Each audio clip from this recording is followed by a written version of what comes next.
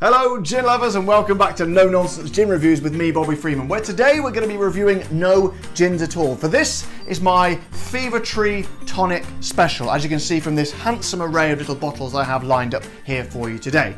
Now, the reason I picked Fever Tree is, as many of my regular viewers will know, it is my absolute favourite tonic, and I use it in every single review that I do just to keep a fairly constant and fair test. But and I think it is widely considered by a majority of people. Not everyone. It is, you know, this is subjective. Some people might prefer other ones, and I don't mind other ones. But I think Fever Tree is generally considered by a lot of people the best. And this is reflected. I understand. I see in the news this week that it's reflected in its share price on the stock market because it has rocketed recently, which reflects, you know, the popularity, the well-deserved popularity, I think, of the drink. So, and it's a fairly young company as well. It's only been around since 2003. Started off by two guys called Charles and Tim. Now, they like to drink gin and they like to drink vodka, but they felt that the mixes they were using were okay, but they felt that, you know, something was missing. They think there could have been something better. They think there was something better out there. It was possible to make something better. So they decided to make it themselves. And they embarked on a journey all around the world, and they researched history of tonic and how it's made and so how to make it better.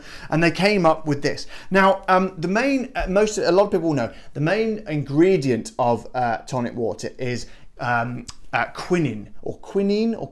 I don't think you can pronounce it both ways, but I'll fluctuate between the two. Now listen to this. Okay, so quinine is the key ingredient that creates the gentle bitterness in the tonic water, and that is also the reason that some people don't like it. They find it a little bit bitter, but we may have a solution to that later on. Just keep watching. Here we go. So our name was chosen as it is the colloquial name for the cinchona tree. It might be cinchona. I think it's, I don't know, we'll say cinchona for the purposes of this video. The bark of which produces the quinine, okay? Now, after discovering early 17th century references in the British Library, Charles and Tim located the only remaining plantation of the original cinchona ledgeriana trees, known locally as fever trees. So let's have a look at them, shall we? So we'd start off with the main one, the one I use for all my videos and all my reviews. This is the well, I wouldn't say standard, but this is their sort of core tonic water, the one they started with. It's just called their premium Indian tonic water, and premium it is indeed, my friend, because it is bloody gorgeous. Like I say, it's sourced from the Democratic Republic of Congo, and that's where it gets its particular, unique and beautiful quinine taste from. But they also use oils from Mexican bitter oranges. Now, I wouldn't have got that straight away when I drink it, but I guess it's all about subtlety of flavour, isn't it? So I'm just going to go from the bottle. I don't think there's no point wasting time with glass, I don't think so. It's just brilliant. It's a very familiar taste for me. I'm not going to go overboard because I try it every day, and I dare say that you people have too. It's just a wonderful, wonderful quality drink. Now, however, as I say, a lot of people I speak to, well, not a lot of people, but some people I speak to, they say they don't enjoy tonic because it is bitter, okay? And there is a certain bitterness. I think it's an acquired taste. I remember when I first tried it, I was a little bit like, I'm not really sure about that, but I've certainly settled into it now. However, if you're not particularly keen on that bitterness, then this little fellow here, the Mediterranean one, might be the answer for you, because they go lighter on the quinine in this one. They tone it down a little bit, and they add in rosemary, lemon and thyme, which are kind of freshens it up a little bit and sort of offsets that quinine sort of taste. Let's have a little quick go. Again, I have tried this a lot, so I'm really just doing it for taste purposes on the video. Yeah, straight away. I've always said I don't really tell the difference between these two, but then tasting them back to back, you can definitely get there's less of that quinine, less of that bitter taste, and then more of a sort of a mixture of freshness and zestiness from the lemon as well. But again, very, very subtle here. But I think if you don't like that bitterness, that's probably the one to go for.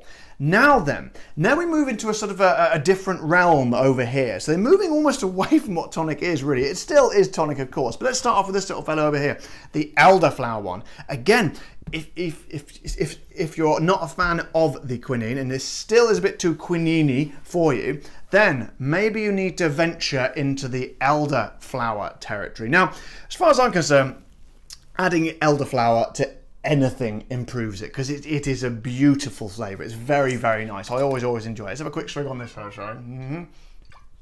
Oh, I could quite happily just drink a bottle of that just on its own. It's just a lovely, lovely flavour. There's not a great deal to say about it, to be honest, other than the fact that they don't add anything else in apart from elderflower oil. So it is literally tonic with some elderflower in there. Now, I haven't come across anyone who doesn't like elderflower, so I would recommend, if, as I say, if this quinine is still too much for you, have a little go on that fella, see what you think. However, if that still isn't doing it for you, then we have a wild card for you over here, because this little fellow is the aromatic fever tree. Now that, oh, look at the way the dew is condensing seductively on the sides. A very hot day in London. Oh, that's gorgeous. Oh my God, top marks for the cooling quality of the bottle. That's lovely. Might pop it down the old pants now, but that's a different sort of video.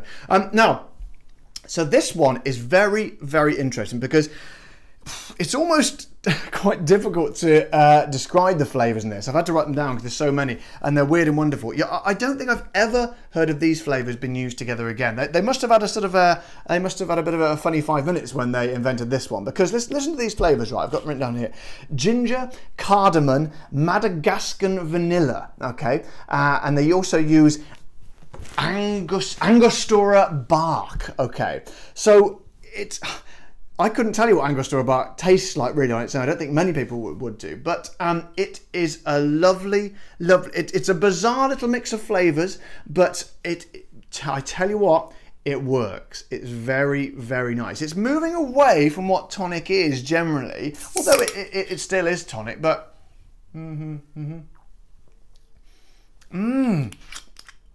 it's really weird. You can tell by the way I'm struggling for words.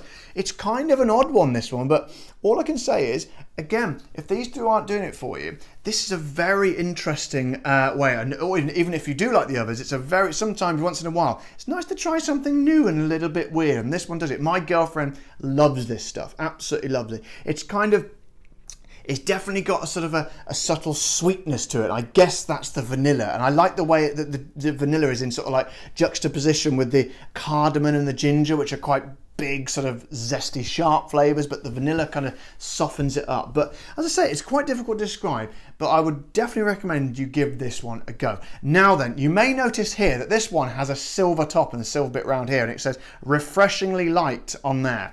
Now, that means that it is sugar-free. Okay, now usually I don't like to get the sugar-free ones, but I couldn't find the normal one for this one. Now, the reason, my advice would be, if you want to properly enjoy a gin and tonic, don't get the sugar-free.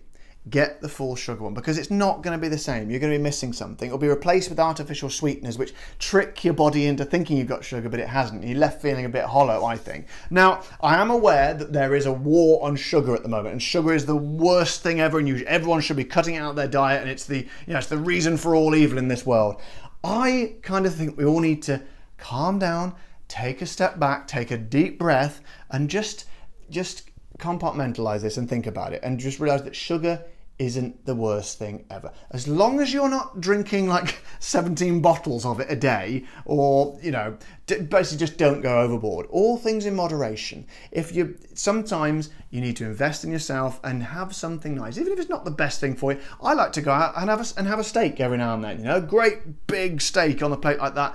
Not very good for you, and I certainly wouldn't do it every day because I'd be dead. But occasionally I like to do it, and it's not going to do me any harm. So my advice is go for the full, unless you know got health reasons and you can't have sugar for some reason, then fine, avoid it. But I would say majority of the time, if you want a proper gin and tonic taste, go for the full sugar. Now, in terms of price, it is, I have to admit, it is at the pricier end of the tonic market. Okay, it's about £1.80 a bottle, which is about $2.20. Okay, so, and I must admit, I have to admit, you can get tonic a lot cheaper. You can get double the size bottle for less than half the price. But I don't want to sound like a advert for Fever Tree, but when 2/3, or like, well, more than that really, 80% of your gin and tonic is tonic, why would you compromise on the tonic? If you like the other tonics, then absolutely fine. I know I've got subscribers that say they like Schweppes, and I must say, if there wasn't any Fever Tree available, I would go for Schweppes. It's not bad at all, but generally speaking, I enjoy it way more with the Fever Tree. Unless you're really strapped for cash, I would go for this every time. So guys, that was the Fever Tree Tonic Special. I hope you've enjoyed it. If you've got any questions or any thoughts, please put them in the section below. I reply to everything all the time. And as always, don't forget to smash my subscribe button so you don't miss any more videos. And I will see you all next time on No Nonsense Gin Reviews. Well, I will be Bobby Freeman. Thank you very much. Bye-bye.